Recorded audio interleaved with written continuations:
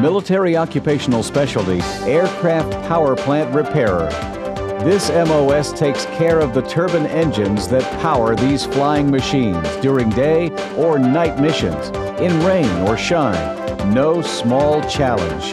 To do this, the Army will train you in turbine engine operation, to troubleshoot problems that may develop, and to remove entire engines from aircraft, as well as assemblies and engine components. You'll also train to perform diagnostic tests using a variety of tools and equipment, including a bore scope for internal engine inspections. Your training will include all types of repairs, as well as how to fill out forms and records. You'll also receive training in safety procedures to protect both you and the environment.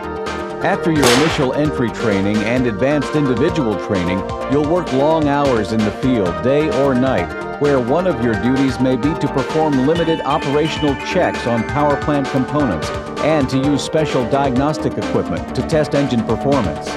You may also assist in rigging engine controls and troubleshooting faults in various turbine engines. Additional duties may include cleaning engine assemblies or components and requisitioning and maintaining your shop and bench stock.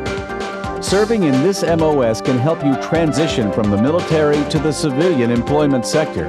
In this MOS, you're part of the proud team that keeps our aircraft flying. And remember, without this team, nobody flies.